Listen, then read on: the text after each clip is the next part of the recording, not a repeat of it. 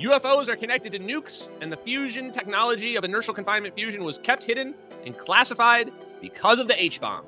They figured out fusion and the H-bomb. Guys, if it uses the same principles as the H-bomb, and we solved the H-bomb in the 60s, let's just do some math. Hold on. Beep, beep, beep, beep, beep, beep, beep, doing calculations. Beep, beep, beep. It turns out that was over 60 years ago. They solved fusion over 60 years ago.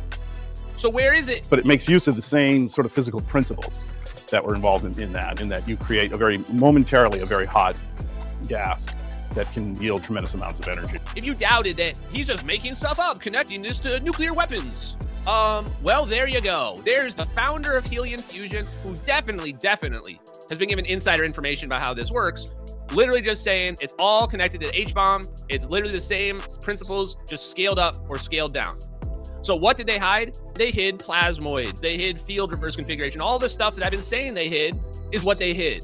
And they hid it because of national security, which is my least favorite thing in the whole world. In fact, I just straight up hate woke disclosure right now.